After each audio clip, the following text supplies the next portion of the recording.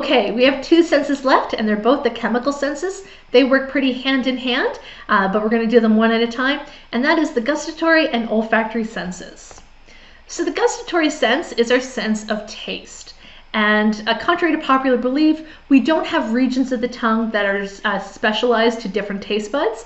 That was a theory that emerged in 1901, but has been disproven since 1974. Also, keep in mind that spiciness is not a taste bud in the gustatory system. It's actually in our pain receptive system. So what is on our tongue? Although we do have more taste buds in the back, front, and sides of our tongue, the taste buds all over our tongue can elicit reactions to salty foods, such as pretzels, sweet food with lots of sugars, sour foods that are more acidic, bitter foods that are more alkaline, such as vegetables, and umami or savory foods that include things like chicken, fish, but also a mushroom broth or soy-based foods like a miso soup. And so the taste buds are little round buds with cilia at the top. You can damage your taste buds temporarily if you're eating too spicy or too sour foods, of course, but they do come back over time. Some people, unfortunately, are born without a sense of taste where they can't detect the salty or sweetness, and this would be called agousia. So gustatory works hand in hand with our olfactory system in our nose. The olfactory nerves look very different from our taste buds, and they're these little hanging nerves. Now these are both chemical senses, so they bond with different chemical makeups. And so the olfactory sense of smell can be very individualized. And our olfactory system responds not just to things we can smell, odors, but things we don't smell most of the time, known as pheromones. So let's talk about the odors first. In terms of odors, all humans are born with preferences, and right from infancy, we tend to prefer the odor or the smell of flowers and fruits, and we tend to dislike the smells of fish or feces. So this is good, this is adaptive. We also find that both with the gustatory and the olfactory sensations, we are victims to a massive amount of tolerance. That is, at birth, we are very intolerant to smells and tastes. It just takes a little bit of something sweet or a little bit of a strong smell to get a big reaction in us as babies. But as we go on and get older, it tends to take a much bigger reaction.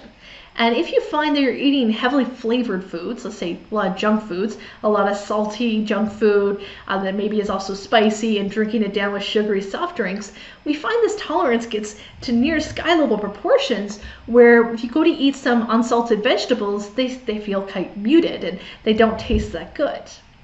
The good thing about our tolerance is it can switch back. If you start to slowly shift your diet and eat more vegetables, we tend to find that you dislike things like Halloween candy or salty and sugary junk food.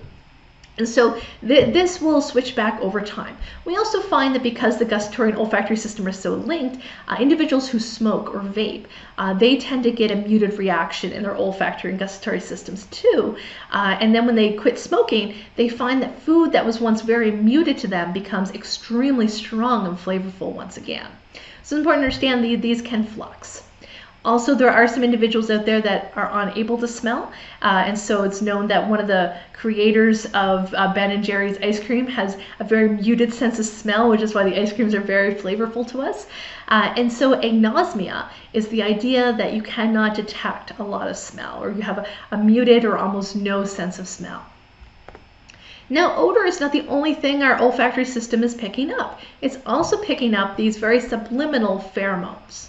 Pheromones in the insect kingdom are widespread. We know that insects release these hormone-like proteins for all kinds of things, to help find food, to help communicate with others. In humans, we really discuss sex pheromones and alarm pheromones. Alarm pheromones are released when we go into a fight or flight response, and if enough individuals go into a fight or flight response in a crowd, it can help to cause a crowded panic. I know myself, if I was in a classroom setting and students are writing a midterm, I tend to somehow perceive that the room is much more tense without looking at the students. It's almost as though I can feel the hairs in my arms stand up straight, so that there is enough alarm pheromones going on when students are writing a test that it tends to get a reaction. In terms of sex pheromones, this is something that humans tend to release near the groinal areas or the genital areas in their body, as well as in their armpits due to sweat. And we can find that individuals may prefer mates based on the smell of their sweat alone because of the sex pheromones in their sweat. A classic psych study had individuals sleep in brand new t-shirts without deodorant and then had other participants smell the t-shirts the next day, and they found that the t-shirts that were preferred, the participants were actually preferring the smells of people they would find more attractive on other metrics as well. So sex pheromones tend to be all around us, and often we tend to be unconscious of their effects. So this has been Unit 4, Sensation and Perception. Congratulations on making it to the end to this unit. Good job.